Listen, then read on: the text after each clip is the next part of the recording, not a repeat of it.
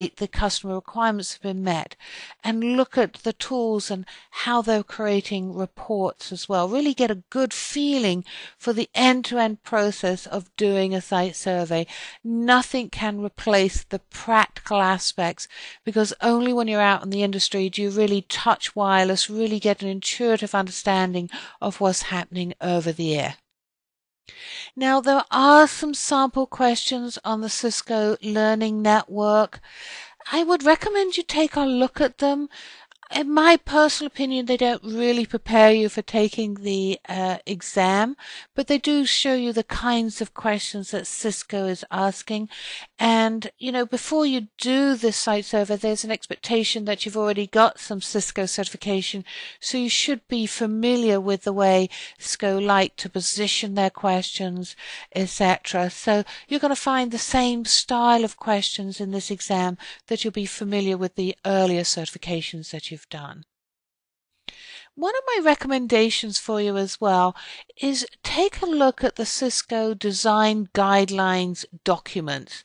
Now, I haven't listed any here, and the reason is that they continue to update them, and they edit them, and it's really important to get the latest one and the latest techniques that they've got. But they've got ones that talk about deploying voice networks, mesh networks, location networks, and I personally find these incredibly valuable. And in fact, if I'm deploying Cisco equipment, I normally take those specifications with me. I find them a useful reference document. So I really find it very useful for you not only to take the exam and the certification, but in general for doing the job. Do look at those design documentations that they have up on the Cisco website. I think we all have individual ways that we like to prepare for an exam. And these are some techniques and some guidelines here that may help you. First of all, when you feel that you're ready to take the exam, go ahead and register for it, and you do that at Pearson VUE on their website. And this is Cisco's partner that will actually administrate those tests, and they have various test houses that they work with, worldwide, and you can go onto their site and find test houses that are in your area. And for this exam, because it's a fairly short exam time-wise, it normally doesn't take that long to actually register for it.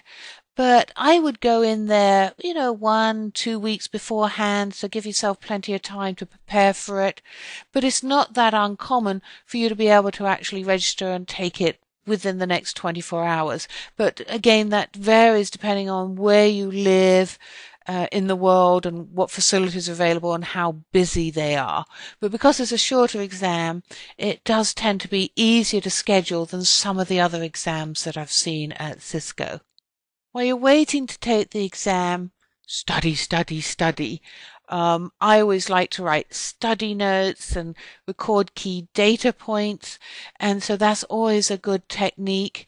But don't stop studying. Continue to refresh and reread and use these lessons as a good resource to review information.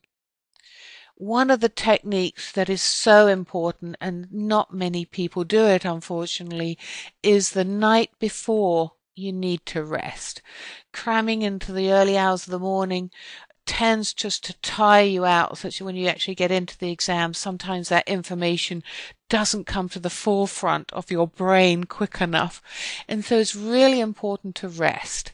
A lot of people will say, okay, take a light meal before you take the exam.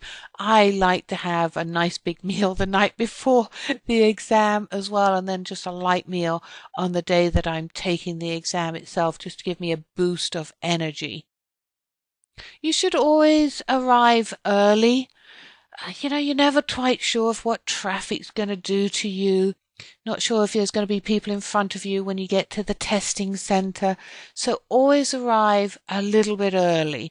I always like to get there about 30 minutes early, sometimes a little bit before that, and I just sit in my car and just review my notes one more time before I go in.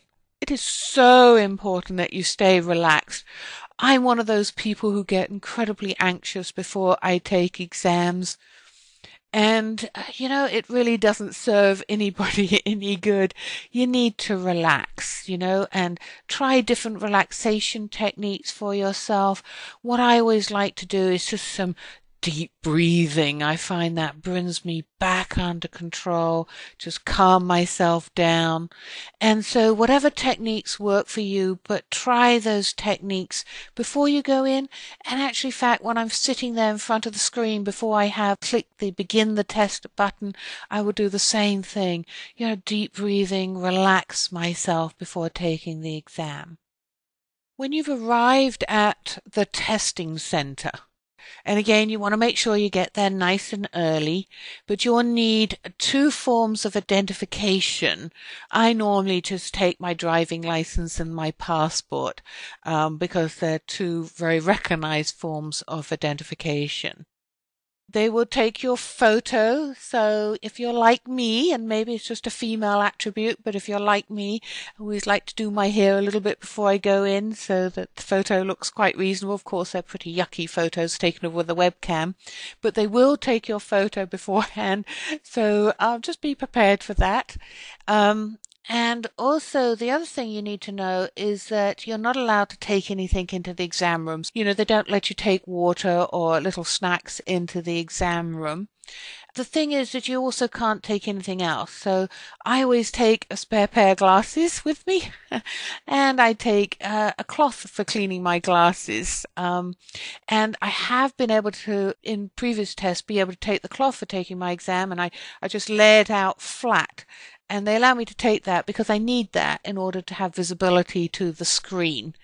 And so that's just a physical attribute that I personally need. But you're not allowed to take pens or paper or anything else. So take your cell phone off you, leave it in the car, or, things like a watch. I've even taken those off before I go into the testing room. You're not allowed to take anything in. The only thing I've ever taken in, like I said, is my glasses. The other thing is that sometimes people leave their stuff in the car. I'd recommend whatever you don't need, leave at home. But you can leave stuff in the car. But what I always personally like to do is they have a lockbox actually on the facility, and I normally just drop my stuff in the lockbox, and I've never had any issues with it. So I just drop my wallet and of course my driving license and passport that I brought in as IDs into the lockbox. I personally feel more comfortable than leaving it in the car, but you, on the other hand, could also leave it in the car as well. Now, a couple of techniques when you're actually taking the test. The first one is read each question carefully. And this is really hard to do if you're panicking. So it's really important again to stay calm and to read the question. It sounds a bit simplistic. Sometimes when I'm first starting out, I actually put my finger over the screen and actually read each word to myself. It just helps me calm myself, focus on the question, make sure that I'm really reading the question. Very important also to read all of the answers before you go ahead and select. On some of these exams, they're looking for the best answer, not necessarily the first right answer. So there could be some subtleties there on the answers. So read each of the answers as well. And you typically have time to read the questions and all of the answers before you have to respond with your answer that you're going to select. What I always do, and what is a very standard technique by people taking certification exams, not just Cisco, but any certification exam, is that when you look through the answers, there are some of them that you just say, well, I know that's wrong. So just eliminate them and then look at the ones that you think, well, it could be one of those ones. Now, always answer the question. You do not get penalized if you answer a question incorrectly. So even if you're not too sure and you've eliminated the possible answers down to 2 or 3, it is better to guess the answer than to not answer at all. Now, one of the things that I hate most about the Cisco certification exams, and other companies don't do this, is that you can't go back to a question. So once you've answered it, you need to let it go. You need to say, okay, I've done with that question. I'm now focused on the next one. Stop worrying about it because you can't go back. So do the best you can and then move to the next question. Do not get hung up on one question. It is so easy to waste time on a single question. Remember that you can get a few wrong, and even though they don't publish the score result, you can get a few wrong. So it's better to move on and to questions that you feel comfortable with and can answer than to get stuck on one and spend a lot of time struggling with something that you may or may not get correct. And as part of that, just try and see if you can get your pace working.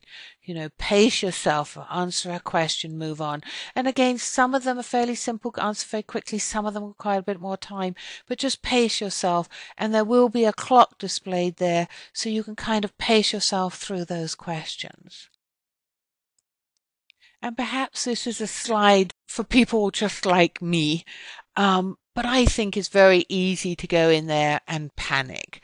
I always find that, if I struggle with the first one or two questions, sometimes I lose it. And it's okay, it's okay to get one or two questions wrong. The thing is here that you can always take it again. And this course, you can take it 5 days later. So yes, it's expensive if you fail, but just stay calm.